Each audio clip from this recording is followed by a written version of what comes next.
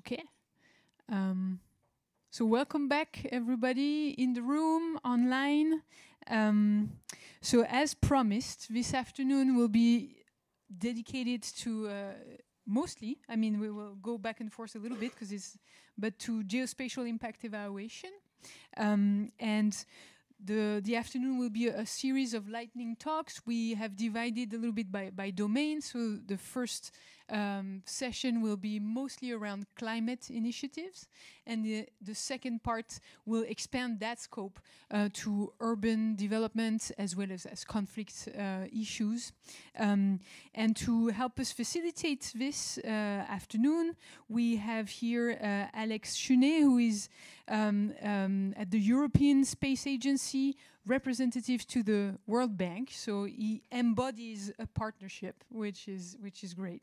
And he's hosted at the GFDRR, where he coordinates really all of these collaborative activities under the ESA partnership. So Alex will be giving us a bit of a setting the stage presentation, and then he will help us chair the session with all of the other lightning talks. So Alex, over to you. No? Okay, now that works. So thanks a lot for the invitation. Pleasure to be here today with you. And I'll start with, as Estelle mentioned, a very quick and overview just to mention remote sensing and the potential of remote sensing for monitoring and impact evaluation, and then I'll hand over to the different discussants on specific use cases and applications. So first of all, starting with the beginning, what is remote sensing? So remote sensing is not only satellites and drones that capture imagery and for us to visualize this imagery, it's also about analyzing this imagery, classifying it potentially by crossing both drone imagery and satellite imagery and scaling up the analysis. And it's also about the software and the people that are behind this, right? You need people that have the skills to operate and to make those analyses. You need potentially software. The software can be open source, or it can be proprietary software. There is a lot of different modalities that will have a consequence or an implication on how you can integrate those technologies and how you can potentially use them for monitoring and impact evaluation. Something that's very important in terms of those technologies is that there is a huge amount of data available, and this data is often full, free, and open. Here I'm taking, of course, the example of the Copernicus program. So through the Copernicus program only, which is the program basically that is pushed by the European Commission with the European Space Agency, there is 300 terabytes that are being delivered to society daily. So we're talking about a huge amount of data that is probably underused right now, right? So we need to see how we can capitalize on this data and push it forward in order to build monitoring and impact evaluation systems or applications that really take advantage of this potential. To put it in very concrete terms, I guess, and for you to visualize it, this is what it looks like. This example is the example of Sentinel-2. So Sentinel-2 essentially is an optical satellite, a constellation of satellite sensors that covers the whole globe every 5 days at 10 meters resolution. So this is the type of imagery and data we're talking about, which implies frequency and global coverage. So in terms of the use of this data, what's also important to note, which I was referring to at the beginning, is that we're not only talking about small animation here. Just a second, I'm trying to, okay. The animation is not working, so I'll just have to comment it. Sorry about that. So essentially, this animation is supposed to show you how we're not only talking about imagery here, but we're talking actually about how you can extract indicators from this imagery, right? It's not only about visualizing a picture. It's about how you can extract indicators such as build-up or gas concentration or chlorophyll or basically flood extent, water, evapotranspiration. So there is much more to the imagery than we first see. There is a lot of indicators that can be extracted from it that are outside of the spectrum of the human eye in a sense. So regarding the value of Earth observation data, as I was mentioning, it's first of all affordability, because a lot of its data is available full, free, and open. It's also about coverage, often a global coverage. It's about frequency, as I was mentioning, the Sentinel-2 constellation. There's a full coverage of the whole globe every 5 days. Anonymity, because we do not rely on personal data. Objectivity, because the sensors have a low low, basically, there is a low risk of bias essentially for these sensors. And then continuity, because those programs, as I was mentioning, the Copernicus programs or the constellations that are managed by the US are multi-decades efforts, right, that will be continued in the future. So those are all potentially the advantages that we're contemplating here or regarding the use of this imagery. Of course, I'm not necessarily, some of those advantages differ depending on the exact source you'll be using. There's a lot of commercial imagery out there that is available, and it doesn't necessarily cover the whole globe, doesn't necessarily have the same frequency. There's a whole panel of different solutions, but generally speaking, when we talk about Earth observation, we're talking about those advantages. Then there are specific constraints, of course, and obstacles. First, the limited thematic scope. The reality is that Earth observation and satellite imagery cannot be used for any topic out there, right? There is certain variables potentially related to poverty or social development that cannot be captured with this type of imagery. Another issue is that often we don't understand, or people think that the imagery alone will be able to use it and basically extract all its potential only by using the imagery without in situ data. The reality is that in order to extract the most value of this imagery and this data, we really need often to combine it with in situ data, not only for calibration, but also potentially for training, to train an algorithm that will then be able to classify the data. And then the two other quick obstacles and potential binding constraints I wanted to mention here are the necessity for complementary skills and also sometimes unadapted internal processes.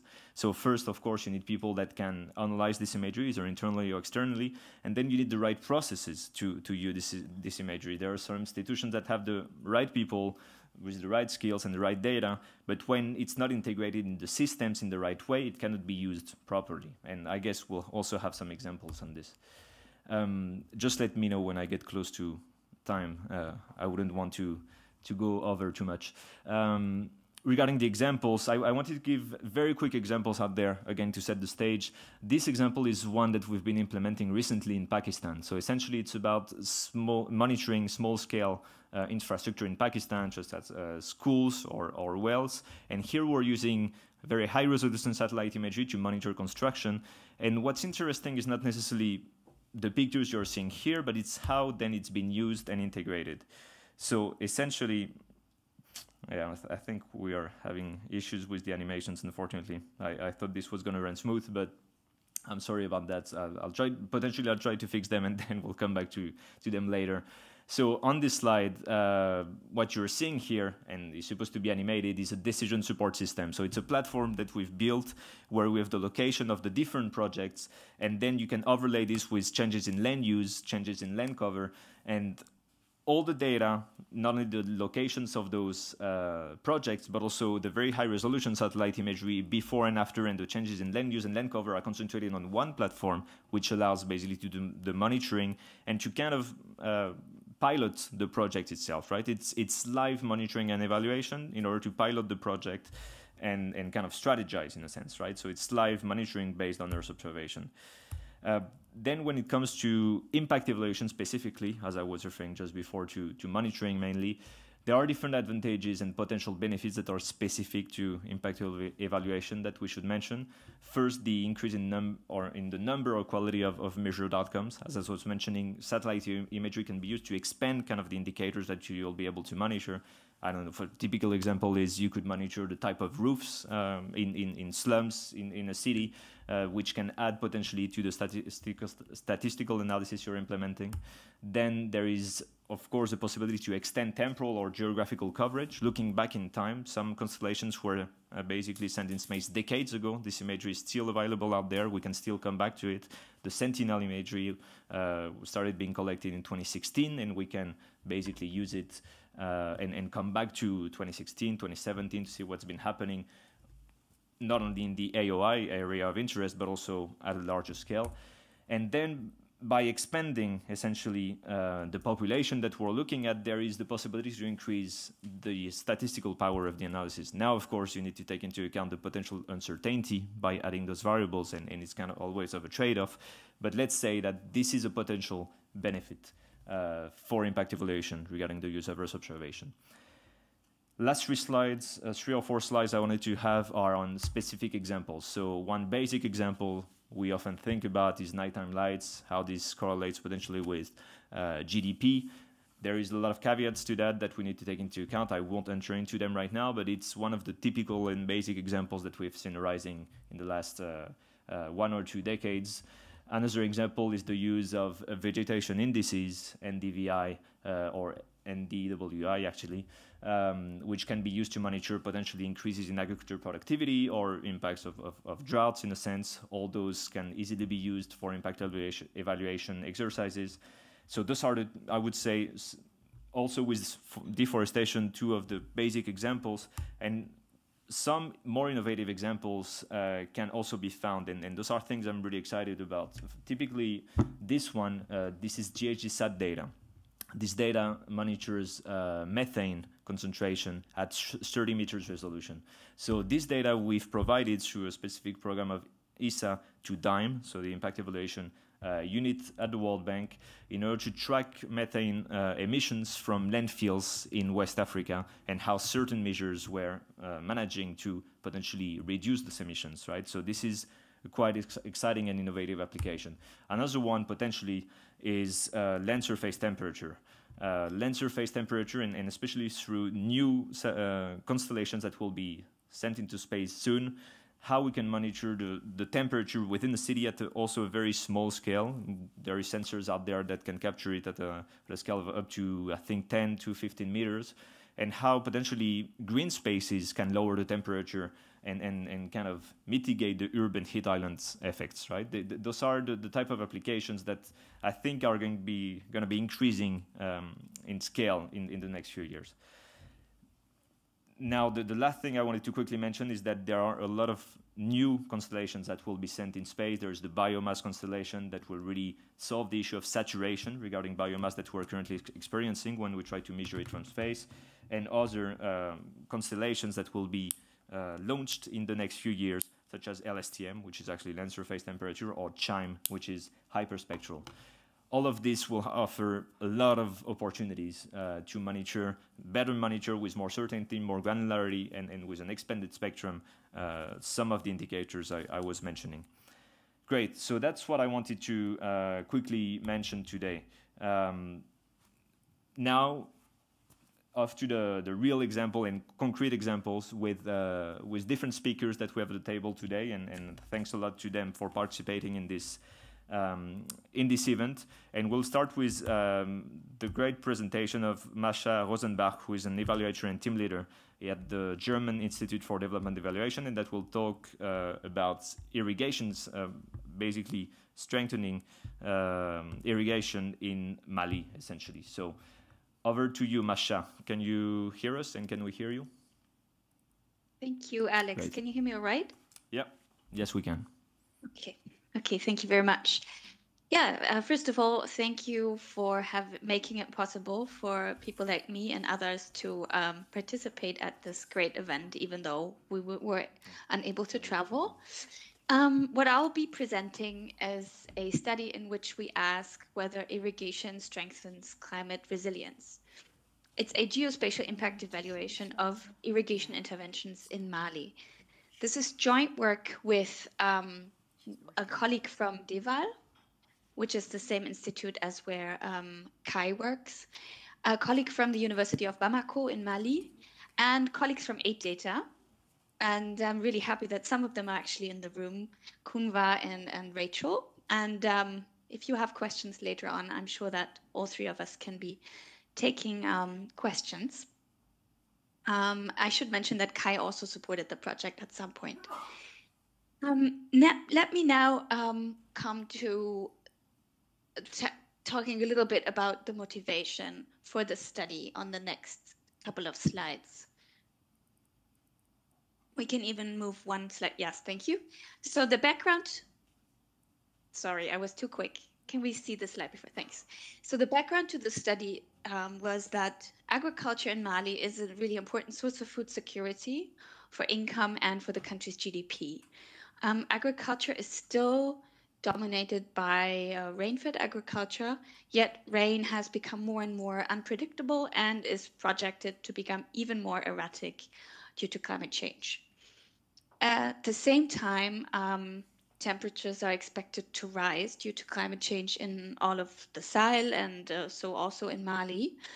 And this will actually increase the amount of water needed to keep the agricultural production at the level where it is, which already, by the way, is too low to feed vulnerable populations, particularly in the north of Mali, and to generate income beyond food security.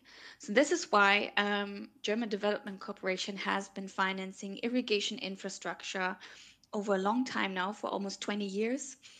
Actually, this is mostly, these projects I'll be talking about have mostly been implemented by the KfW. We have at least one colleague, Melvin, also from the KfW here. I know he knows the study very well already. I should also mention that the GIZ, which is the Technical Development Corporation in Germany, also supported those projects. So let me just say a couple of things about these interventions. They're relatively straightforward. So it's irrigation infrastructure for agriculture, where rainwater is stored and river water is used, of the Niger River, to irrigate nearby fields when it is needed and not dependent on rainfall. In the next slides, I want to explain how we went about assessing the effects of these interventions. As many evaluations, we began by reconstructing a theory of change from project documentation, and we also used a lot of research on impacts of irrigation, so literature. Once we sketched this theory, we devised proxies for different dimensions of resilience to measure effects at the impact level. We had a three-dimensional understanding of resilience. One was economic resilience, measured through agricultural production, food security, and income. Then social resilience, where we studied effects on women empowerment and peace and conflict, so conflict intensity, essentially. And lastly, also environmental resilience, where we looked at wind erosion, soil moisture, and biodiversity. On the next slides, I want to say a little bit more about how we actually went about measuring these dimensions of resilience. On the next slide, sorry, the slide before that, you'll see the data sources that we used. Can we please go back one slide? So, sorry, it seems like the slide on data sources is not showing, which would be 2 slides after this one. But I'll just keep on talking about it. So we used project data. These were probably the most essential data and the most hard to get. So this is geocoded polygon data of the sites. We use climate variables to account for climatic differences between project sites, but also across time in the same sites. We used Landsat data, survey data, conflict event data, and high resolution data. Now, how did we try to measure causal effects with these data now? We used a quasi-experimental design for the analysis that leverages the fact that those interventions followed a staggered rollout. So, which means that not all of these sites or fields started being irrigated at the same time, but more and more sort of sites there were more and more fields that were being where the infrastructure was set up across these years. It's essentially an event study design where the underlying model is a two-way fixed effect model that adjusts for polygon-specific differences in all kinds of outcomes that we study, such as, for example, NDVI that was just mentioned by Alex, which we use as a proxy for agricultural productivity.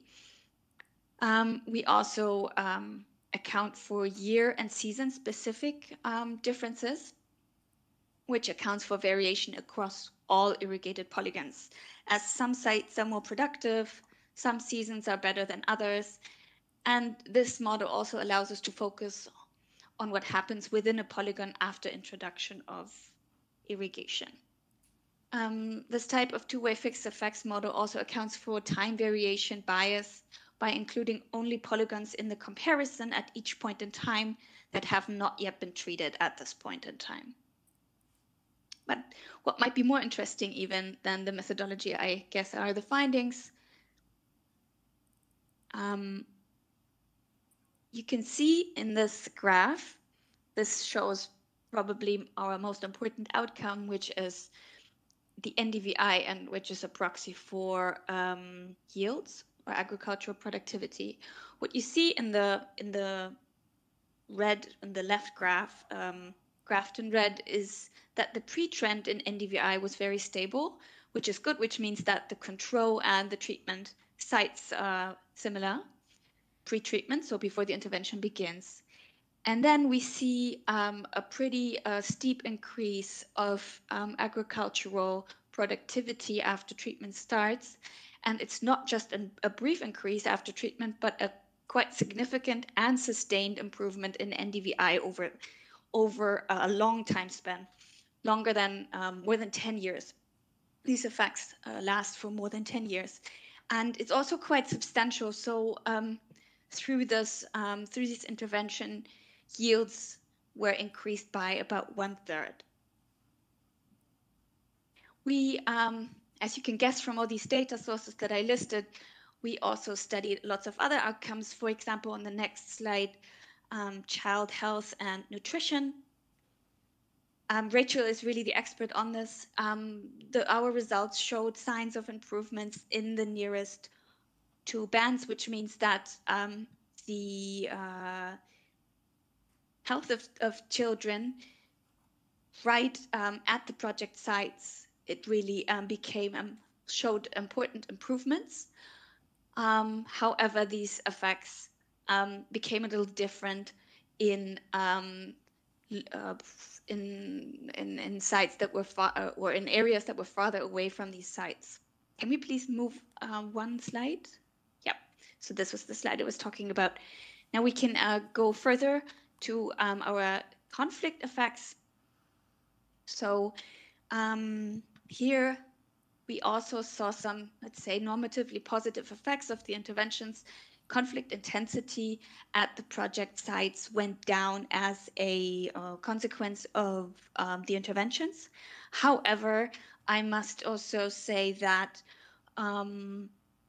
we have some a little bit more troubling findings as well, because it looks as if conflict intensity didn't go down overall, but it actually relocated to areas that were farther away from those sites. Next, and this is the last finding I wanted to share with you, is we also studied ecological resilience, as you saw. We did this, and Kunwa is the expert on this. He did these analyses by exploring very high resolution imagery.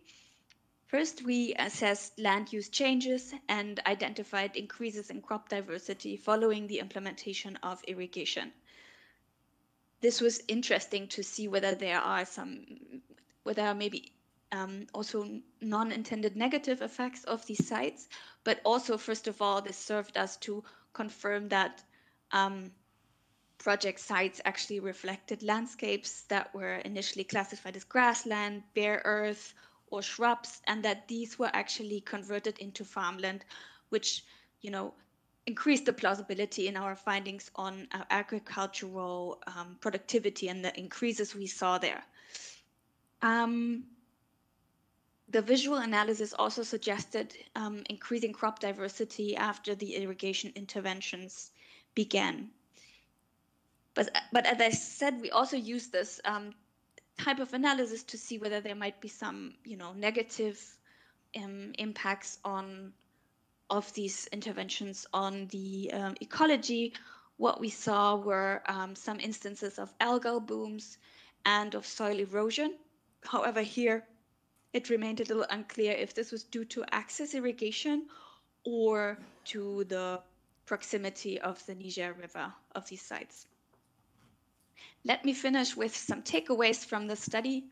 So this is on the last slide. pump-based irrigation had long-lasting positive effects on agricultural production and child health.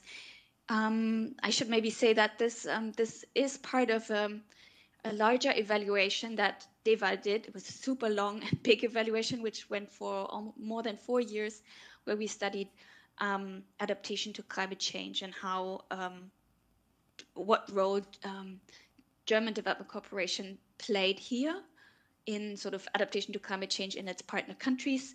So this has been published in several ways. The study as you know, a small part in an evaluation report. We also have a discussion paper, and now this has been published in a much smaller, you know, a much shorter version of this has been published now at PNAS Nexus, so as a scientific paper. So this is open access if you're interested in reading this. I'll be happy to post the link. But maybe what's more interesting for the crowd here in the room and virtually is what can we learn from this, from using this methodology in other contexts. So we think that geospatial impact evaluations are a suitable approach even if an intervention has a geospatial dimension. However, it requires high quality data on site locations and boundaries. It's also a very suitable approach if access to the field is limited. So we were able to do a quasi-experimental causal analysis without having to run RCTs in the middle of a pandemic and in a conflict-ridden area where we would not have been able to collect data on the ground. The beauty of it is also that, and I think several panelists have mentioned this already, geospatial impact evaluations are possible even if baseline data is absent, because you just reconstruct these data retrospectively, which we did. But I should also, it should not go unmentioned that final sample selection and the compiling of polygon data is time intense. So that was the biggest challenge here. Referring to sort of the question that you posed in the beginning of our symposium of this day, what are challenges? I think challenges, or the most important one that we faced was to get high quality polygon data. And maybe just an interesting anecdote to this. By original training, I'm a conflict researcher, and normally data from conflict zones it's relatively, you know, bad and scarce, and is usually worse than from peaceful areas and countries. However, in this case, because the KfW and its project partners had started monitoring their projects remotely through drone imagery, they actually had better quality data of those polygons where the conflict was more intense than of southern Mali, where monitoring was still done by the project staff itself. What's the way forward? What do we think? So we think that continued monitoring of projects with geodata would really be great and would, you know, increase even sort of the possibilities that we see in using these kinds of methodologies. And building up repositories of evaluations using geodata is also something I think that would be great, and that we could all sort of learn from when we plan next evaluations. Thank you so much.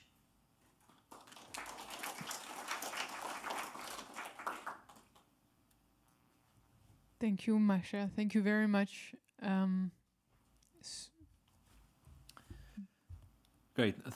Thanks a lot, Mascha, for this super interesting work you guys did in Mali. So, of course, if there are any questions or comments, we'll be happy to take them in the last part of the session. Now we're going to continue with Ingrid from AFD, who is actually an impact evaluation officer at the French Development Agency, the Agence Française de Développement, and that will also do a presentation together with Melvin Wong, portfolio manager at KfW, in the evaluation unit of KfW. They'll do a presentation on conservation, eventually basically evaluating conservation efforts and the link to forest cover loss essentially for both the KfW and AFD portfolio. So over to you. Thank you. Can you hear us? Yes. Okay, thank you. Thanks, Alex, for introduction. Yes, I'm Melvin from KfW Evaluation Department, and we're going to present the Geospatial Impact Evaluation of KfW and AFD's conservation portfolio on forest cover loss.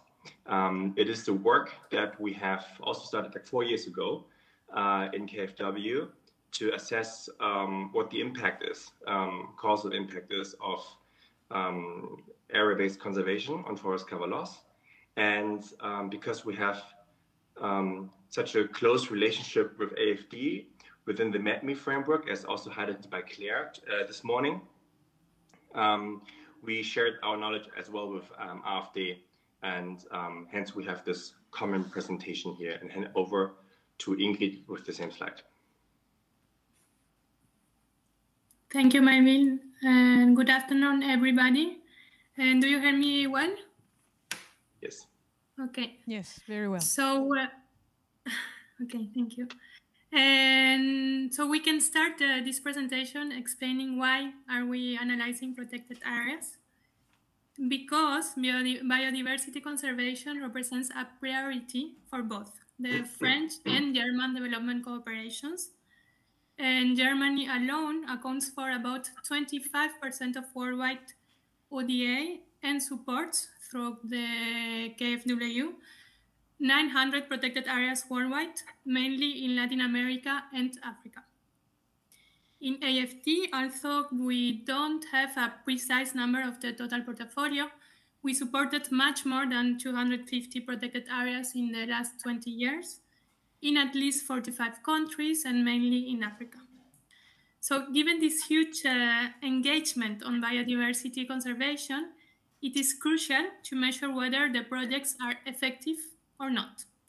And the main objective of terrestrial protected areas is to reduce or stop deforestation. But the effectiveness of these conservation programs remains hard to quantify. And often, operatives use only monitoring data on forest cover loss, for instance, and which may lead to wrong conclusions about effectiveness and a loss of trust on forest conservation. And this means lower investments.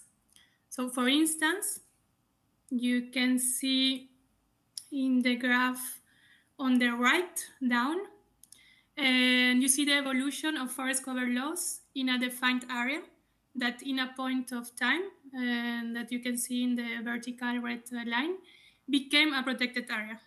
And we can observe an increase of cover loss after the programming implementation. So does that mean that the conservation program was not effective?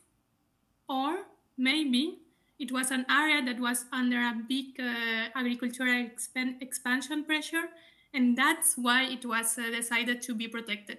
So there was a high likelihood that forest cover loss increases in this zone anyhow, with or without a protected area. So the right question is not how does forest cover change after the conservation program, but what will be the forest cover in this new protected area in the absence of the conservation program. So which means, in other words, that what is the impact of the program? And that is the research question here. And to answer to this question, we need data on, please, next slide. Next. And we need data on the location of the protected areas extracted from WDPA database, on the indicator of interest here, and we use forest cover loss from Forest Cover Watch, and other geolocated cover levels related to conservation. And I do an advertising here.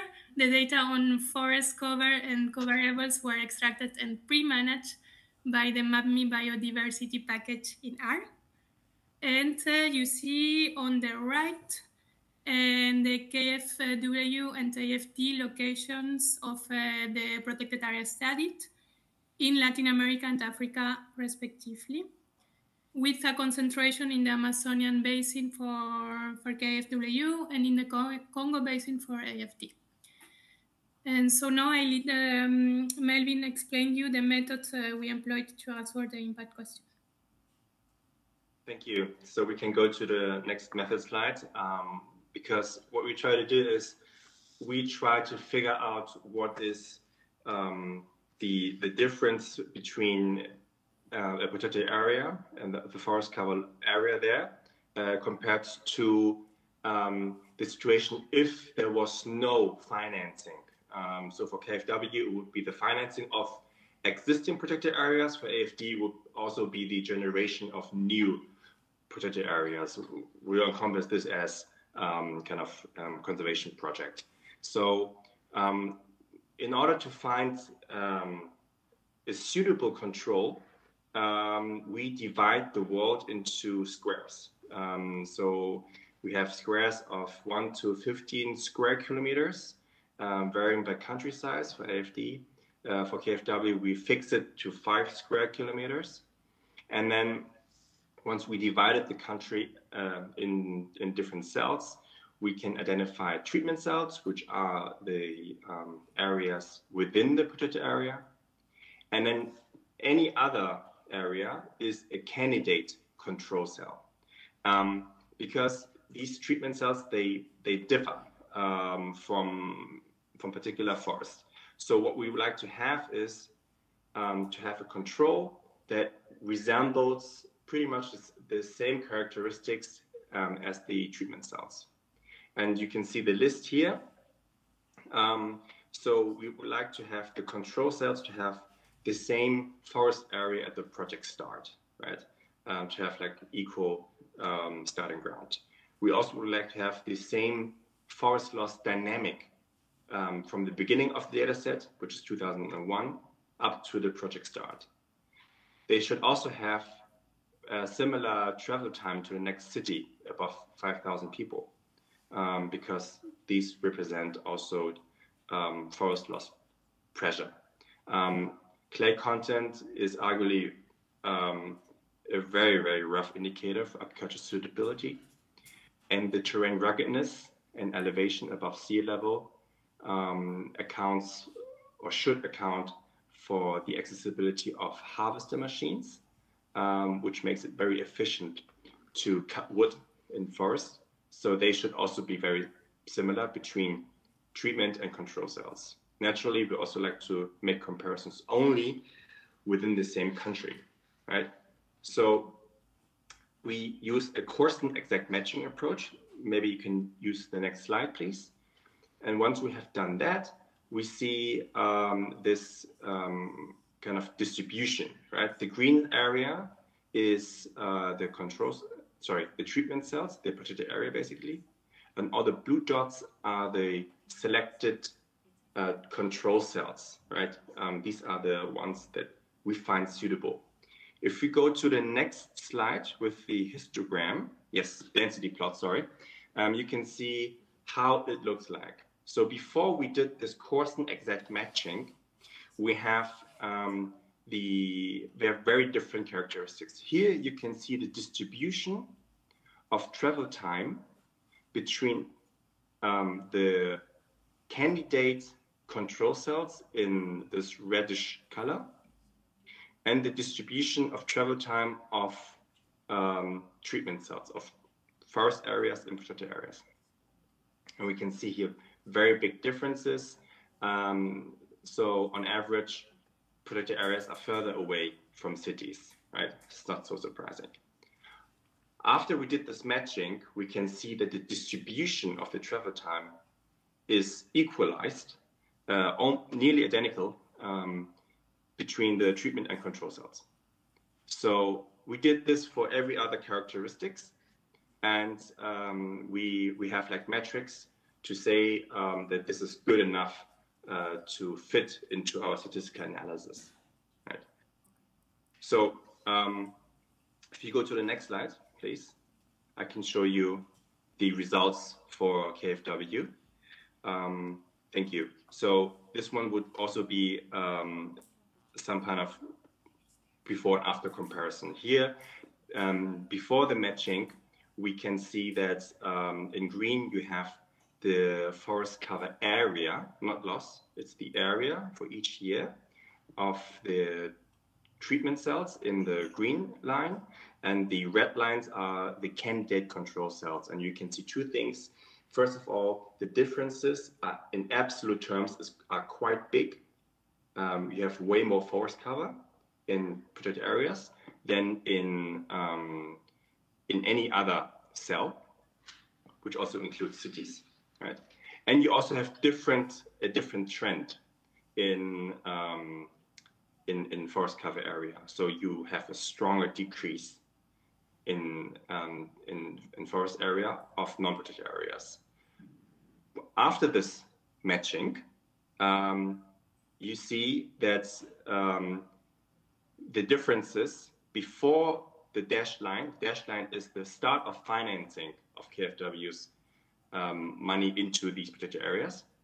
Before the financing, the differences, the absolute differences are neutralized. If you go to the next graph, you can see the same graph, but with the higher Y-scale resolution. It's just the same, just a different resolution of the Y-scale. And you can see that there's a parallel trend even before the treatment. And afterwards, you can see like a divergence of forest cover area. Right. Next slide, please. Here you can see the area that we want. Sorry. Yes. The yellow area is the one area that we would like to estimate in our as our coefficients, and we do this kind of analysis for each protected area that has been financed, and we have coefficients to show that. So we do this for our about 400 protected areas. If you go to the next slide, you can see a coefficient plot here with each blue dot.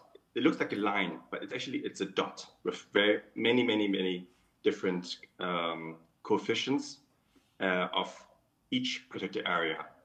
And then the red lines are the confidence interval. On average, what you see here is they are on the right-hand side of the zero line. That means that means protected areas, they have on average a higher forest cover after financing than comparable non-protected areas. Right? You can also see that there are some negative and significant results as well, meaning that in these protected areas you have lower forest cover than comparable forest areas after financing. So, and these are the ones that are particularly interesting for learning, right? But on average, we can see a conservation effect, which is kind of from a development bank perspective, nice to see, right? So let's move on to the AFD results here.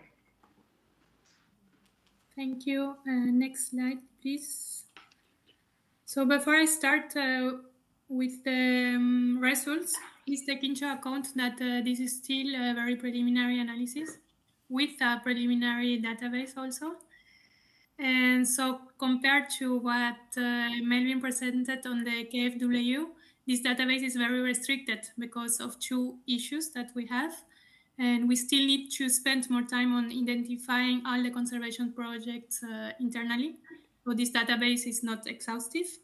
But also, because from the 150 protected areas identified, only half of them were geo-referenced in the WDPA database, and what led us with 72 protected areas.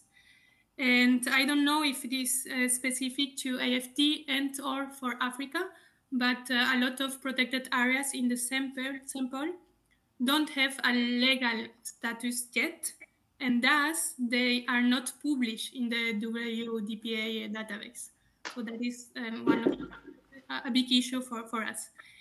So, and from this set of 72 areas, only 23 were non-marines and with an area higher than 1 square kilometer, which is the size limit that we considered. And from these 23 areas, only 15 met the statistical conditions to be analyzed with the matching method used. So at the end, we assess the impact of 15 protected areas. And next slide, please. So here I show you an example of a protected area in Congo, and where it can be seen in the figure on the left, the evolution of the forest cover through time for the control cells in red and treatment cells in blue, and a black vertical line for the funding year and yellow for the program implementation year.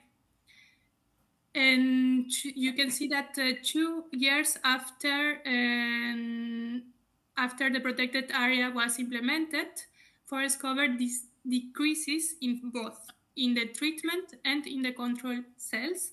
But for the treatment cells, the forest cover loss was smaller. On the right, you have the evolution of the difference between these two curves, and which is the conservation effect.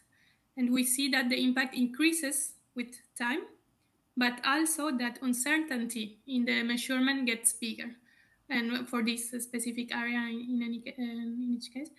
And we can make then such analysis for each area of interest.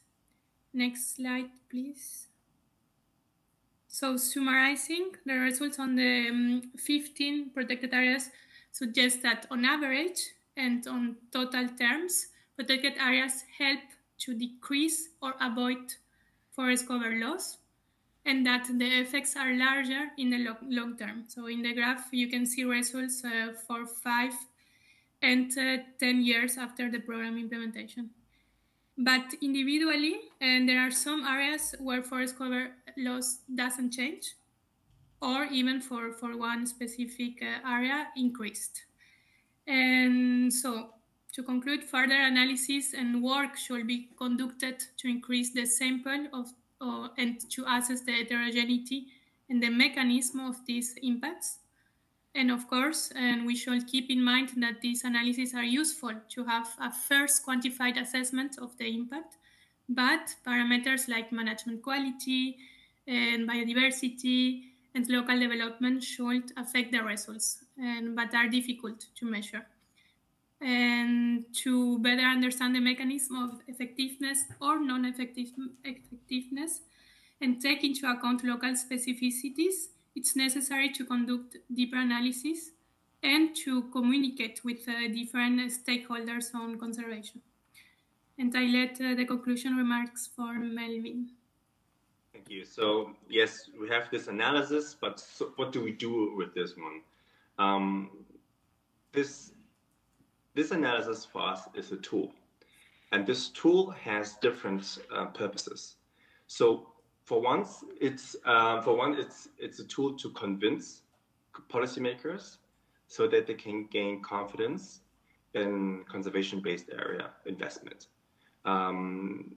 So we, for example, I actually went to the COP15 with this one-pager that we created, and we did talk with people and show them about the positive effects conservation-based area can have, doesn't necessarily have to be, but can have actually, and it's worthwhile to pursue the protection of biodiversity on our planet.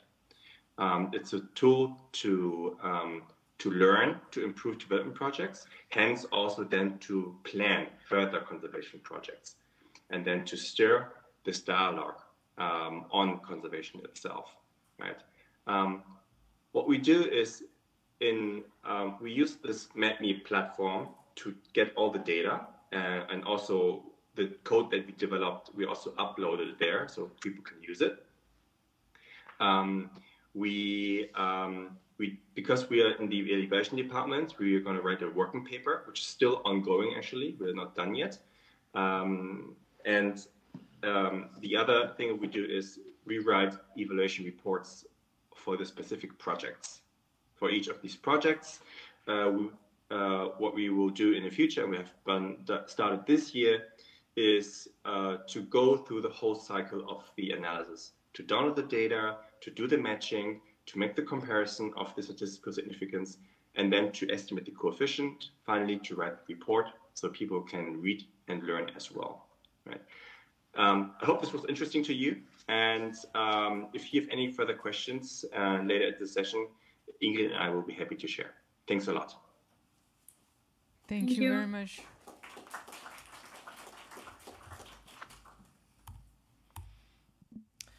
Great. Thanks a lot, Melvin and Ingrid. It's actually great to see the collaboration between AFD and KfW going forward. This great work you guys are doing.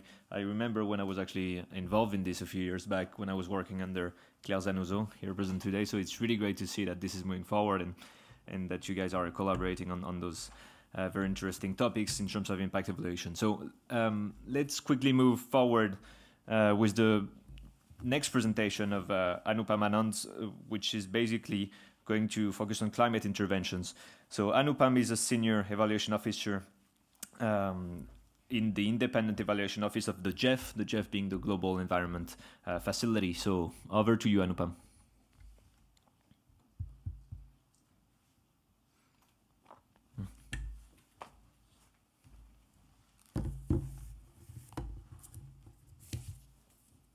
Thank you, Alex. And before I begin, I would like to thank IG for hosting this event, and particularly Estelle and Virginia.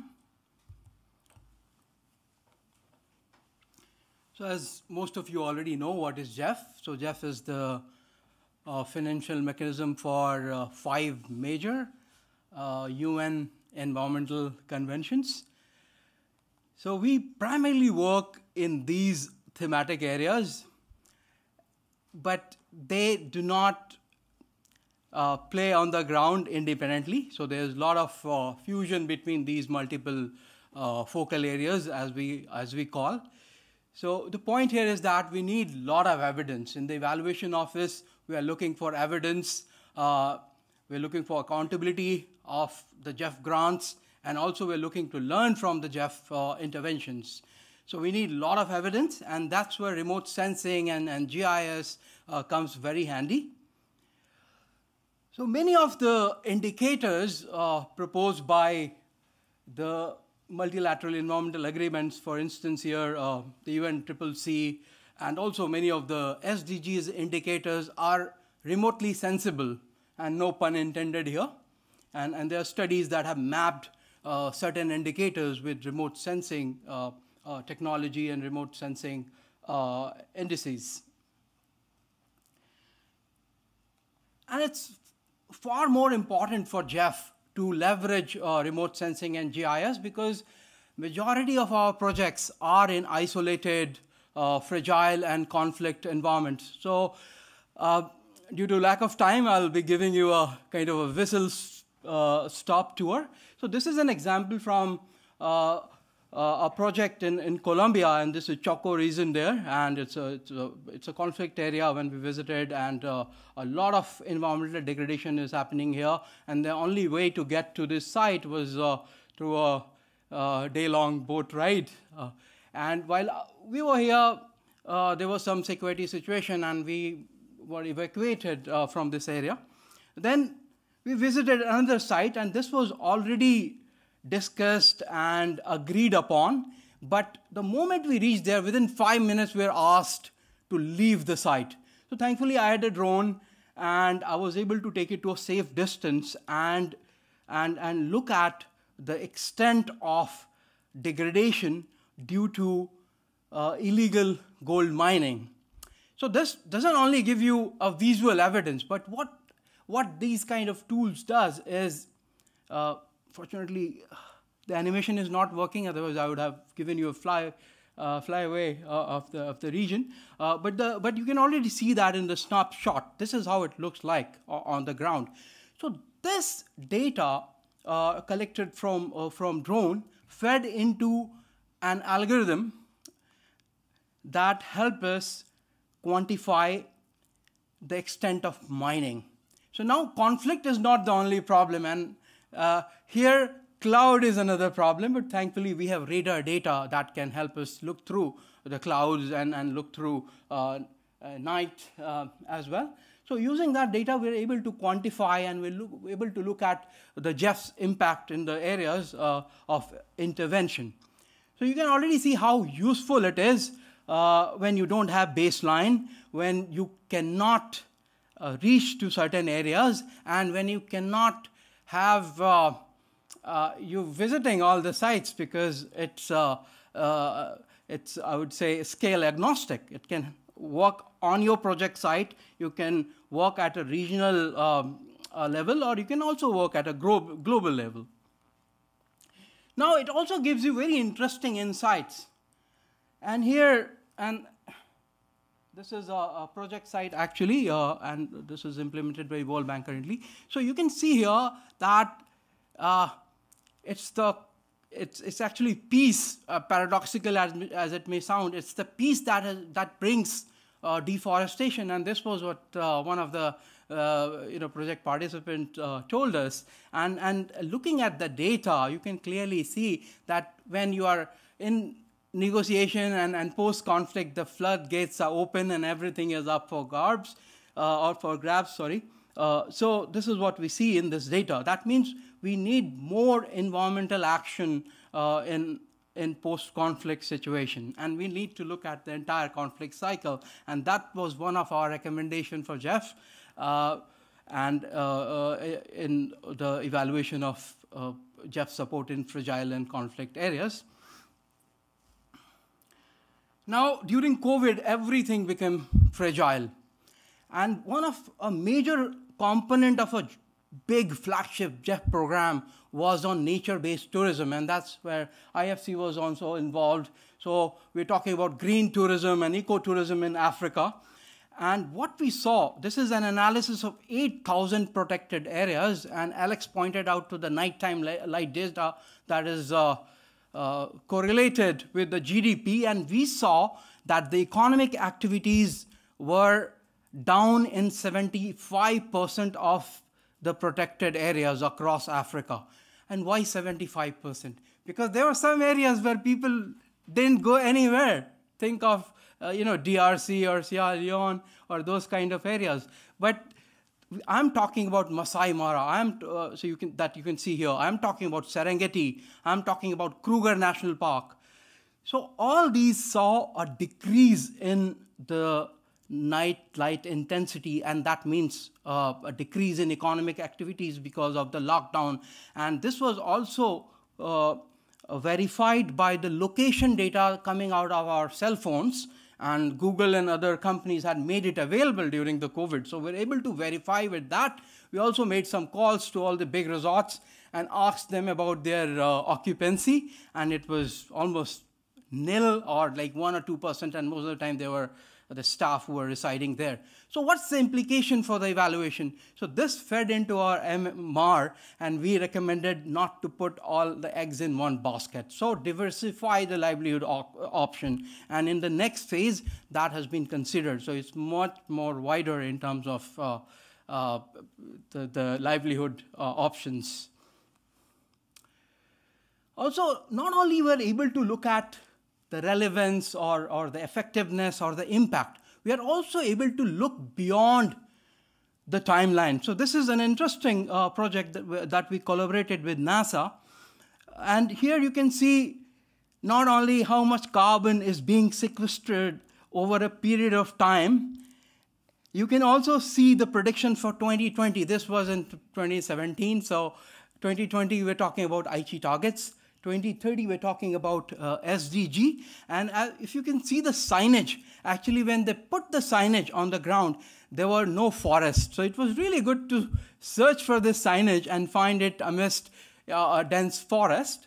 And you can also see the recovery pattern in the Mount Kenya National Park. And so it can also help us understand whether the targets being set by the projects are realistic or not. Now, the way it works best is within a mixed method framework. So at the Geoff IO, we have mainstreamed geospatial evaluations with all the relevant evaluations, and we use multiple types of data and methods, leveraging on remote sensing, leveraging on GIS analysis. Also, I would like to amplify what Sabine said in the earlier session, and that was about the beneficiaries. And we believe that the best remote sensing analysis is grounds up and not from the sky. So the interpretation is always going to come from the subject matter expert, the evaluators who understand the context. Now, another advantage of using remote sensing data is to, within this mixed method framework, is to be able to tell what is affecting your outcome. So this is an interesting example of using a machine learning algorithm. So this is a regression tree, but we found similar results with random forest. But the point here is that, okay, you have an increase in vegetation productivity. What are the factors associated with it? So here we saw, very interesting, that the first finding, and first very interesting finding is that it takes around 5 years to see the impact after the projects have closed. And think about your ICR timeline or the project closure timeline. You're not able to capture the maximum impact. And any gardener will tell you, if you plant a tree, unless it's a bamboo, and that's a grass actually, so it will take you 5 years, I mean, at least to see any signal. So that's very important. We need to rethink our results framework. Also, access to electricity. I think Mascha in her presentation mentioned about the pumps being so effective in yield increase. So similarly here also we saw that if there's an irrigation and we have a lot of World Bank studies that have pointed out that access to electricity means access to irrigation, access to education. So it has a lot of cascading effect. So, but it's very beautiful to see that from empirical evidence standpoint. And then there are other factors. So this is what a GIS analysis or a remote sensing analysis in a mixed method framework can help us do that. So these evaluations have had effect on the Geoff policy, on the Geoff strategy, and Geoff practice, because they were able to help us provide very robust and objective evidence. So you can put like your finger on the map and there's no denying, right? But it has also instilled the spatial thinking. And if I have one takeaway from this session, I would say it's the spatial thinking, because it's embedded everywhere, and a space is so important. And so what has happened, apart from those other influence, it has also helped increase the spatial thinking within our organization. So now, due to our recommendation, the location data collection and reporting has become a requirement. I mean, we have a long way to go. We still don't understand the difference between accuracy and precision and things like that. But when I joined in at the Geoff and we did a quick study, we found that only 5% of the projects had precise geographical location. But now that has changed. Now it's a requirement, and the data is being collected. Also, there's more spatial targeting in the Geoff programming. So you have Amazon biome, you have Congo Basin, you have Indo-Malay forest biome. So there's more spatial targeting. Also, if you look at the indicator framework, they have become more spatial. Also, there are more spatial platforms being developed within the Geoff and also by the Geoff agencies. Now, based on our experience, I would just like to summarize a few lessons for us, and that is partnership is the key. We don't have to reinvent the wheel. And also, this has budgetary implication. If we try to do everything, this will take more time, this will take more resources. So it's really good to join forces. So we have joined forces with NASA, we have joined forces with William and Mary, we have joined forces with University of Maryland, where I come from, actually. And then also, there is no silver bullet. I mean, this goes for any method. So no method is a silver bullet. It's not going to solve all your evaluation questions. But this works really well in mixed method framework to complement and sometimes to supplement the evidence we are gathering. Also, like any data and method, we have to be careful and we have to pay due diligence about the data risk and ethical consideration. More so because spatial is spatial. You are revealing the location, so you have to be very, very diligent about using spatial data. Also, some areas have more data than the others. So some areas, as we call jokingly, are on data holiday. So when we're talking about the global south, they are not as rich in terms of spatial data. So we also have to make sure that we don't leave those behind. And then I'll like to go back to a class point on continuous learning. And so every day there's a new GPT, there's a new satellite, there's a new algorithm. And for us as an evaluator, we have to take evaluation as a dynamic learning process and keep ourselves updated. With that, here are a few resources. If you're interested, these are all freely available on our website. And with that, I would like to thank you for your attention.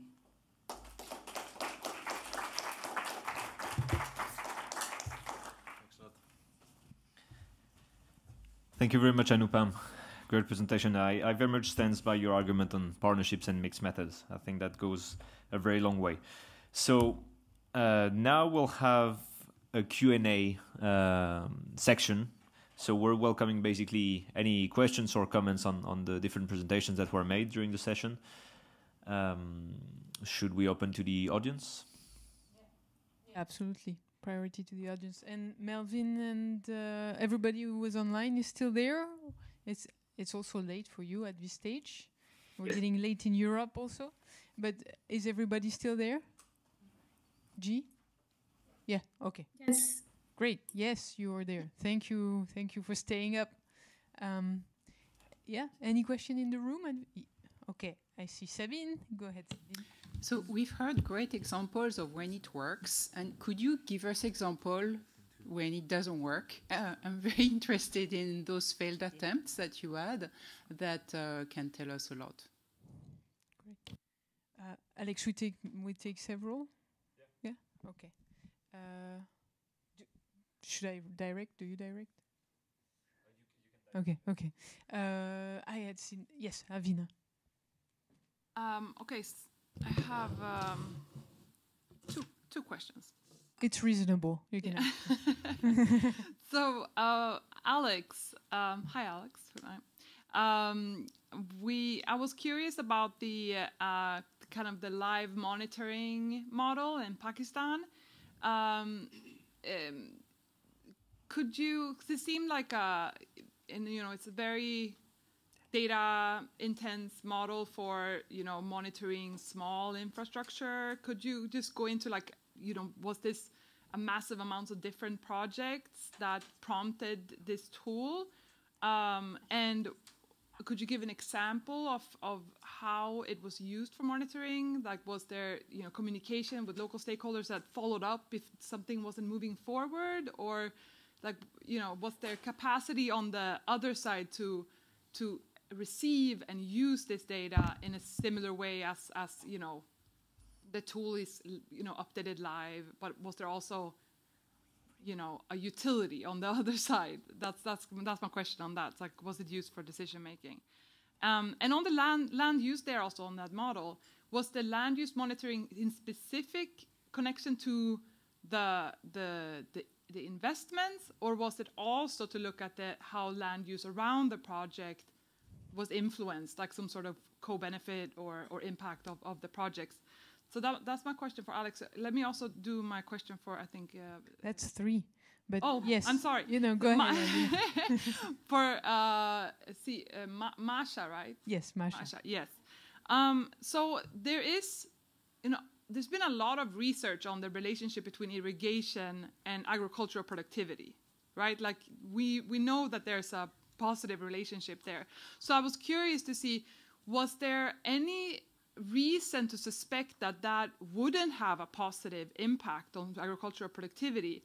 And did you find that in some cases that irrigation did not lead to agricultural productivity? And was that somehow, a finding that could be used to see, is there some issue with this irrigation system in a specific place? Or, I'm just curious at that angle, because you mentioned that was your most important variable, and I agree, but we know, that will have a positive impact. So I'm just curious as to the thinking there. A little devil advocate's question, I guess. But yeah, thank you so much. Super interesting, and it's so fun to see so many familiar faces as well. Thank you. So maybe the first question was for you, Anupan? So the failed attempts, do you have some failed attempts to share, or anyone? No, thank you for that question. I think this is very, very important question. So I'll say, long back I met a Nobel laureate in a train, and Eric. And I had met him for the second time, and so here in the metro, and I saw him, and I just followed, and I got a seat next to him, and I asked them that, okay, how come you're able to show a complete new set of work in a year's time? And he said, Anupam, you don't see the areas or the experiments that I have failed in. So similarly, what you see here was the best use case example. But during COVID, we were trying to look at certain changes in, say, forest fire intensity, because these protected areas are managed, and if there are no management, then there's a Nature paper that said that the number of fire incidents in Madagascar increased because of government officials being deployed on some other task. Now we thought we could replicate those kind of studies. And same with the forest change, without realizing. So we did this analysis, and it takes a lot of effort and time and failures to get there. And suddenly we realized that we don't see any signal. And that's when we started thinking why it's not happening. And then we realized that there is actually a lag time. So things don't fall immediately after you have a conflict. In a disaster, it's different, because people are resilient to different extent. And so we realize that when there's a human case in there, then it takes time. But the remote sensing analysis was only yielded, I would say, 40% of what we had expected it to yield.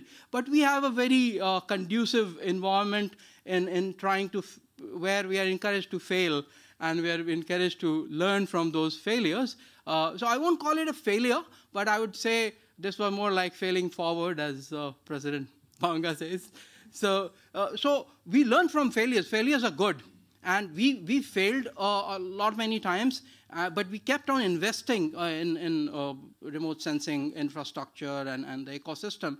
And that yielded us benefits during COVID, when everyone was looking for different methods and different tools, trying to figure out. We already had a treasure trove of information and framework to follow, and that's why we were more resilient. So I hope that answers your question, that we do fail. Especially when it comes to innovation, failure is imperative. Thanks, Anupan. Alex, you want to take Alina's question? Yes, actually, I would like to try and get back the video, which we're trying to fix right now, in order to answer your question in the meantime. So I don't know if Mascha, you want to first take your question while I bring up the video? Sure, thank you. So I'll take the question on why did we do this study, even though we could have expected positive effects on irrigation, from irrigation. This has to do also with DEval's special role. We don't just do research, but we need to, provide evidence that whatever works somewhere else maybe also works for German Development Corporation. But I think this is not the most important point why we did this. I think what was why it was worthwhile doing this, study was because we were able to leverage really long data like time series, which often you are unable to do. So when we started off, we felt like there was not enough evidence out there of looking at that would tell us how long these effects would actually last for, because we were able to look at these projects for almost 20 years. And then also another reason was that we did this in a conflict context, and there was not much evidence yet from conflict context of the effects of irrigation, and we had doubts that we would be able to sort of transfer evidence from peaceful context to conflict context, because there's several reasons why the projects might not be as successful, but also why there might even be effects of these projects on the conflict itself.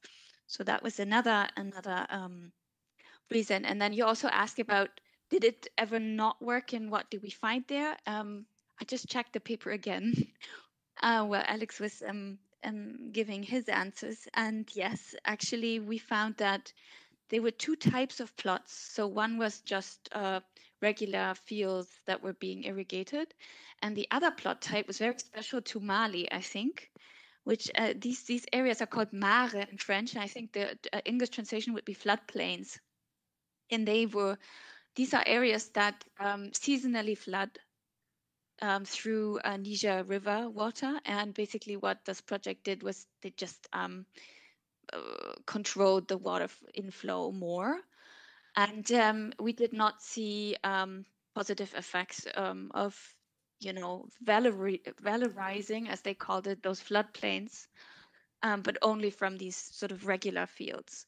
And then another difference was that we didn't see the most powerful effects were in northern Mali, where river water was used for irrigation. And it seemed like the areas in southern Mali, in the Sikasso region, were less successful. And we believe that this was because here there was a storage of rainwater, and then rainwater was used, and that this type of irrigation was less under control of the farmers than when those in the north using river water. And another reason might be that we learned that the farmers in the north, they actually had to contribute financially quite a bit, or maybe not financially, but with their manpower to build up the infrastructure. So commitment and ownership was much better than in the south, where there was a different mechanism being implemented. So essentially, I think that farmers using the infrastructure in the south of Mali, they were less implemented. They had invested less time, essentially, in setting up the infrastructure, and it was less well maintained. So these were some of the differences that we found. Thank you. Thank you. Are you ready, Alex? Yeah. Okay. Yeah, right now. Okay, perfect. Yeah, it's connected. Yeah. Wasn't pushed. Okay. Fair enough. So yeah, just to answer your, here we go. I think a video should be appearing any second now. No, that's not this screen. That's another one. Double screen issues again. So we should just wait? Yeah. Okay, I'll start in the meantime. So eventually, the answer to your question is the following.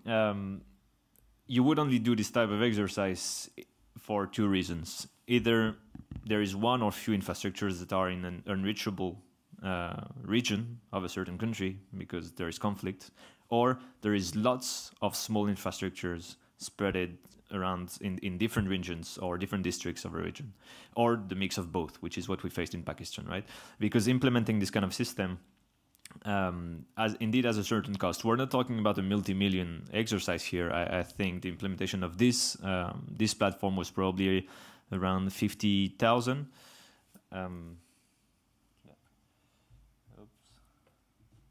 I guess. There you go. Yeah, so here you're seeing it on the screen, essentially moving. It just gives you an impression. You won't see much, but it gives you an impression of what's happening on the platform.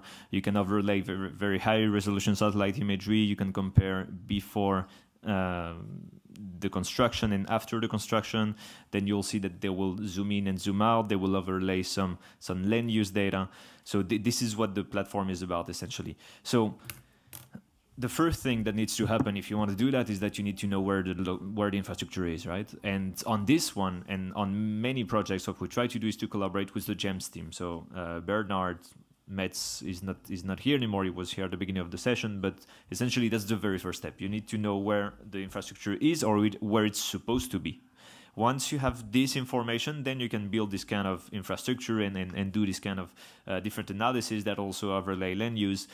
The reality is that for this to still be affordable, because you want to, you're taking advantage potentially and plugging this into an M&E budget that there is for the project, you're building on as much open data as possible. The very high resolution satellite imagery you might have to procure. Sometimes it's actually available through partnerships.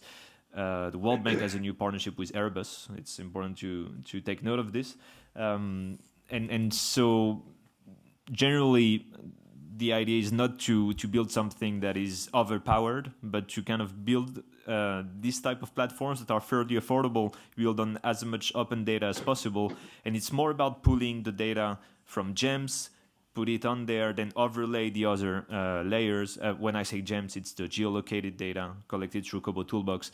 Put it on this platform and then overlay these other types of data and put functions that will allow you to aggregate and create those graphics, which then will be used by the ministry. And so to answer your question about the use, this is being used right now by the ministry in Pakistan to see what's been happening, which infrastructures are already being built, which ones are late, because they cannot afford, there is so many small infrastructures around the country that they cannot afford to send a team to check if each one has been built, essentially, right?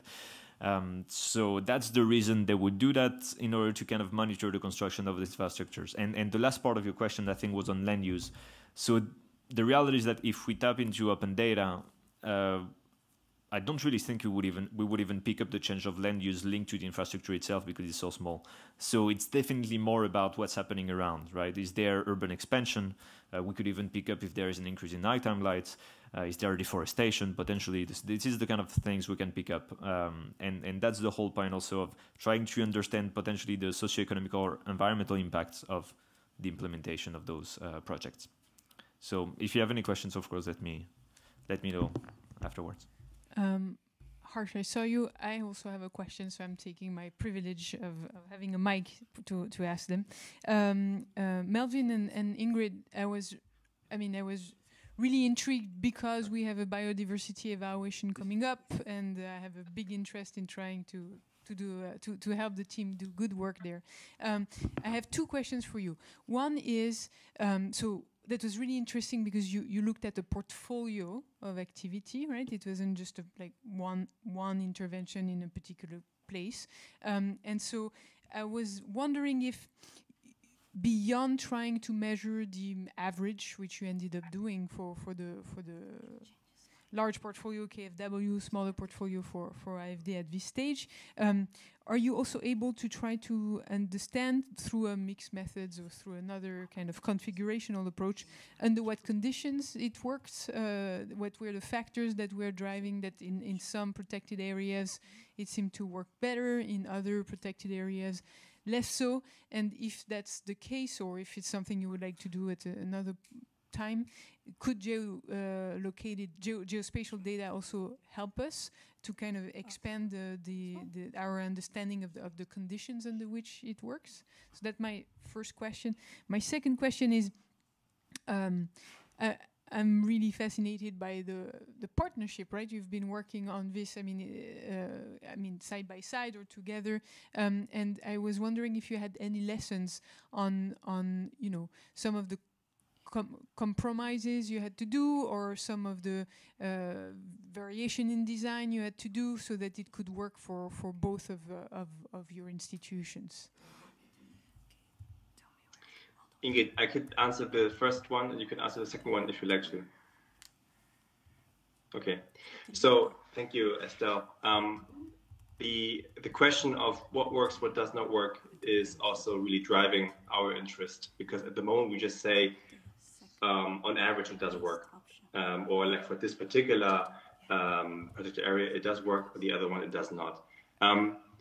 So we want to go this step further, and what we already did and what I did not show you is to classify the projects into different action types. So there's this IUCN classification of what needs to be done in a particular area for it to be effective. And we use this classification to recode retrospectively the internal KfW reports on the exact measures, so that we can classify what kind of activities have been performed. So this is not geospatial. It's based solely on internal project documentation. We have not completed this analysis yet, and also we have some issues because these kind of, it's not that you would do only one thing.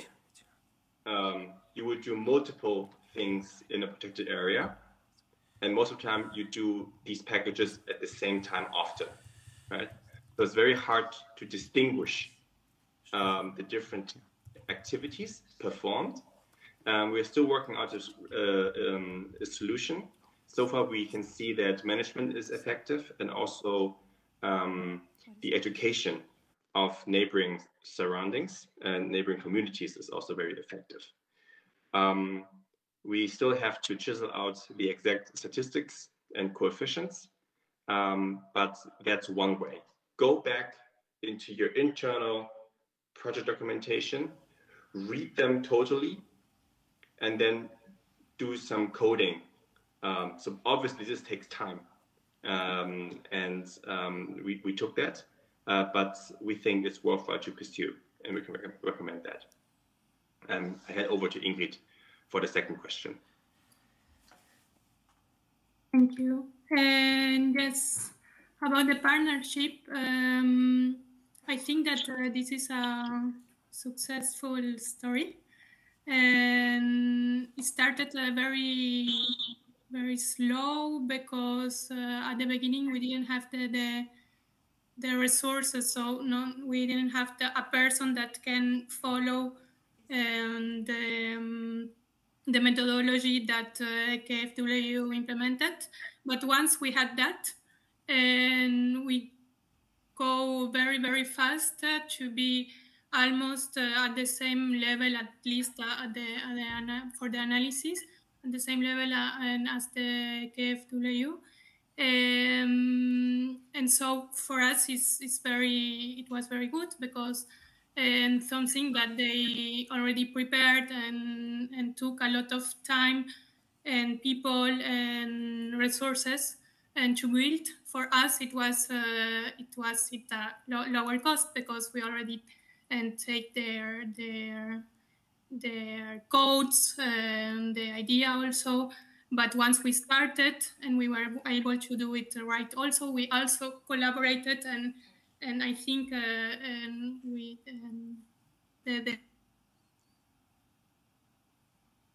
Ingrid, we lost you. I think the sound, at least. Maybe okay. Ingrid, I'm sorry, we lost you in terms of sound. What? Okay. Maybe positive. Sorry. Yes. It's okay, Ingrid. We lost you for a second, but I think Claire is going to complement what you were saying. Okay. Thank you. Do you hear me? Okay. Thank you, Ingrid. Just to complement on both questions. So on the first one, on the KfW side, Melvin explained how you can do better with the current methodology for Latin America. On IFD side, for the African portfolio, what we are currently doing to dig further into the government's question or the behavior of the population living in these protected areas is we are actually running some additional ground surveys to know more about to characterize more the governance aspect of each protected area. So of course, it cannot be done at the portfolio level. We are doing it on some large or significant protected area. So we have 3 more impact evaluation ongoing, 2 in Madagascar, on several protected areas, not just one. And the second one was the second Congo Basin impact evaluation I show you this morning. So that the only way from our side to go deeper into this question of impact or heterogeneity of impact depending on governments or population behavior, which is very important for us to know how it would work better and have the learning loop into the next generation of intervention in terms of protected area. And so far we cannot do what Melvin suggested for KfW because as Ingrid highlight, in our case, it's very difficult to have the complete overview of our protected area portfolio. So in terms of what doesn't work, for this kind of portfolio evaluation to be able to be implemented, you need to know where are the protected areas you support. And it seems obvious, but I mean, this is an example where it just works partially if you don't have a perfect geolocalization of your intervention. And on the second question for the partnership, so maybe it was not that clear, but it's not a joint analysis. We use the same methodology applied to us. So no, we don't downscale or do an adaptation to be adapted to both portfolio. We just learned, so KfW started. Thank you, Melvin and your team. And then we are doing the same, and then we build on each other on what we learn. And I agree with both of them. It's a very successful partnership. And we go faster and learn a lot, not being alone working on the challenges we faced step by step. Great. I think we should close, close for now and take maybe a 2 minutes stretch break. Say goodbye to Ingrid, Melvin, Mascha. Thank you so much for staying up, and thank you very much for your interventions. Yeah. Thanks for having us. Thank you. Appreciate it. Have a good day. So I imagine we're a bit sleepy. We still have 2 presentations, and so I would invite you to just stretch, stand, perhaps go get some water. I don't know what's left outside. Perhaps a little bit of coffee, and then within 2 or 3 minutes we come back in. Okay, thank you.